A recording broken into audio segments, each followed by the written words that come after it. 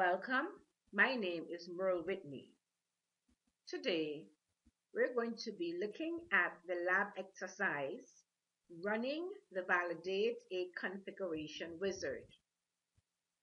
Using the Validate a Configuration Wizard before creating a cluster is highly recommended.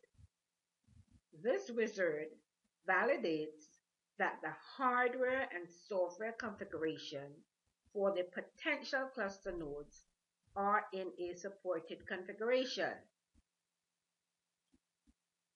Running the Validate a Configuration Wizard does the following. 1. It conducts 4 types of tests. Testing the software and hardware inventory, testing network, storage, and system configuration.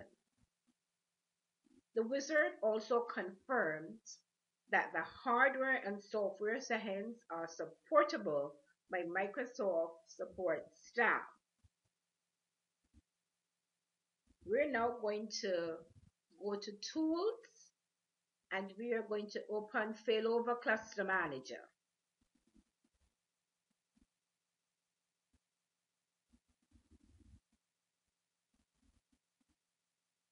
In the Actions pane, on the right-hand side of the screen, we want to click on Validation Configuration. At the Before You Begin screen, we want to click Next. At this point, we need to select servers or a cluster. For this example, I am going to browse and select a server.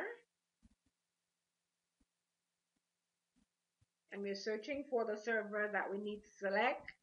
If you know the name of your server, you can simply type it in. And you can see the search going on here.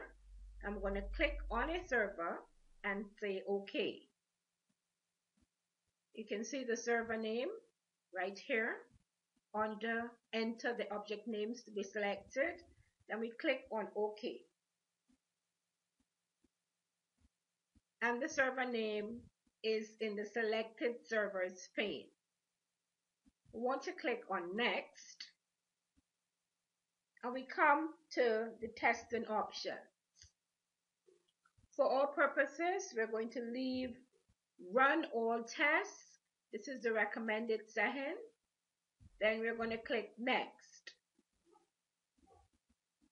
And we are ready to start the validation.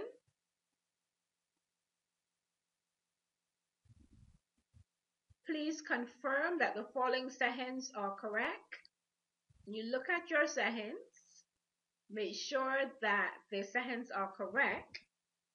And to continue, you click Next. You can see that the validation has started. And you want to let the test complete.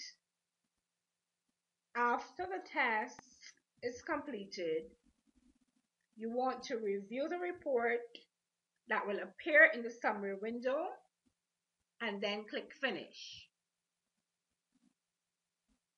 The validation test can take a considerable length of time depending on your test selection.